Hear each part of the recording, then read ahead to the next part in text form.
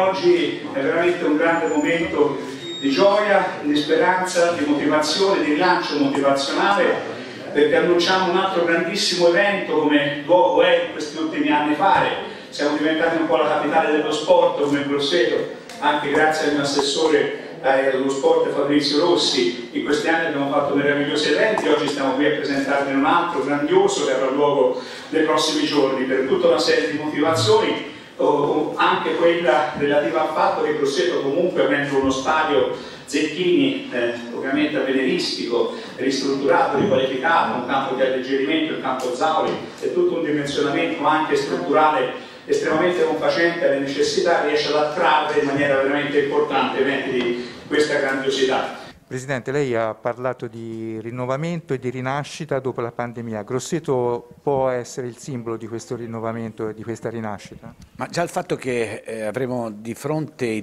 avremo da guardare 2 campionati giovanili è per forza rinascita. C'è la nostra migliore gioventù che si sfederà sulle piste e sulle pedane dello Zecchini. È chiaro che è un simbolo di rinascita questo, di tutto lo sport, in particolare l'atletica che, come dicevo prima in conferenza stampa, è anche agevolata rispetto a tanti altri sport perché si svolge all'aperto, non c'è contatto, si svolge in un'area ampia. Devo dire che l'atletica leggera non si è fermata praticamente mai, anche l'altro anno siamo riusciti a fare comunque i campionati federali, chiaramente usando qualche accortezza in più. Questa volta a Grosseto, differentemente da altre occasioni, avremo tutte le gare nel medesimo momento, quindi senza spezzare come è successo per esempio l'altro anno per gli assoluti. Quindi avremo una valanga di ragazzi, 1.800 se non ho capito male, che si cimenteranno alla ricerca del titolo italiano. Addirittura il settore tecnico aveva cercato un pochino per, diciamo, contenere i numeri, perché oggettivamente c'è sempre la paura dell'emergenza epidemiologica, aveva cercato di contenere alzando i minimi e i ragazzi si vede che si sono sentiti spronati e hanno comunque fatto in tantissimi il minimo, e quindi avremo tantissimi ragazzi. Un simbolo di ripartenza sicuramente. Ora stiamo andando, si spera, verso una normalizzazione. Molte regioni, cioè tutte le regioni ora sono gialle, qualcuna è già diventata bianca, che ormai diamo i numeri, oltre che i numeri diamo anche i colori, e credo che sia diciamo, è il primo appuntamento importante per l'atletica italiana. Parlo di competizioni, manifestazioni istituzionali. Non ho dubbi che Grosseto, come sempre, risponderà, oltre che presente, risponderà molto molto bene. Sindaco, l'abbiamo visto particolarmente emozionato nel presentare questi campionati italiani juniores qui a Grosseto di atletica leggera. Sono particolarmente emozionato perché il nuovo presidente della FIDAL, Stefano Mei, è una persona, un campionissimo che io seguivo. Io ero un podista, anche se non si direbbe, perché il peso oggi dimostrerebbe il contrario. Mi ci sono anche allenato insieme all'Assi Banca Toscana di Firenze. Ricordo ancora l'emozione in cui vinse l'Europeo battendo Cove e Antibo con 300 metri di volata finale. Per me è un campionissimo, è diventato presidente della FIDAL, che mi emoziona moltissimo, abbinando la sua presenza a questo grande evento, a questo grandioso evento di rilancio anche della nostra spinta motivazionale di uscita dal Covid verso una stagione turistica meravigliosa, proponendo un evento sportivo per il secondo anno consecutivo, cioè il campionato italiano di atletica Under 20 e Under 23, con delle novità rispetto a delle gare di lunga distanza, della marcia ad esempio. È sicuramente un grande motivo di vanto,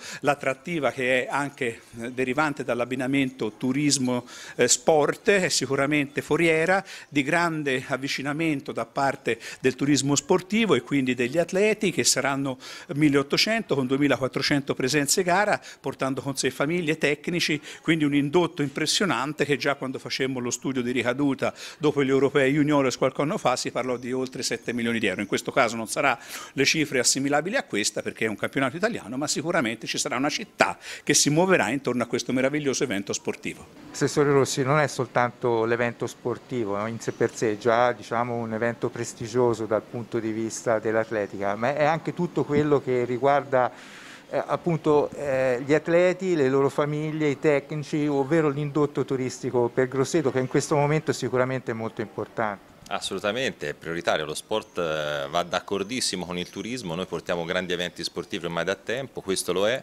perché porta davvero numeri incredibili ed è stato poi battezzato dal presidente nazionale FIDA Stefano Mei, che ci ha fatto davvero tanto piacere.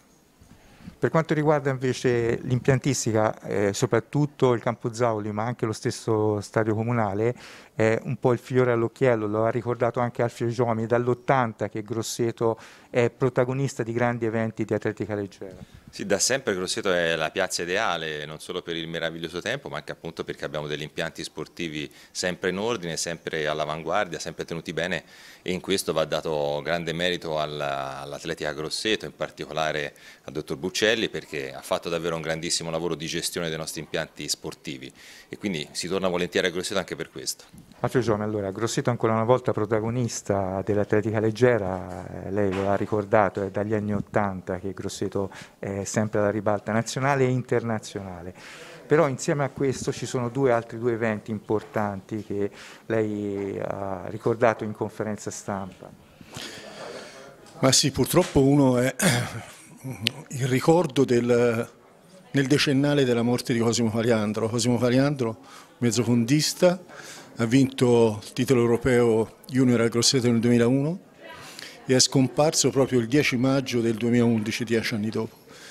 E quindi le Fiamme Gialle, il corpo a cui appartiene Cosimo, hanno deciso di ricordarlo proprio a Grosseto, in occasione dei Campionati Italiani e Promesse, per cui alle 14, un'ora prima dell'inizio dei Campionati Italiani, ci sarà questa cerimonia officiata dal Vescovo di Grosseto, una sorta di messa da campo all'interno del giardino del campo scuola che ricorderà appunto la sua figura. L'altro è la presenza di Africa Athletics, che è quella onlus che promuove in Africa, in particolare nel Malawi, l'atletica italiana.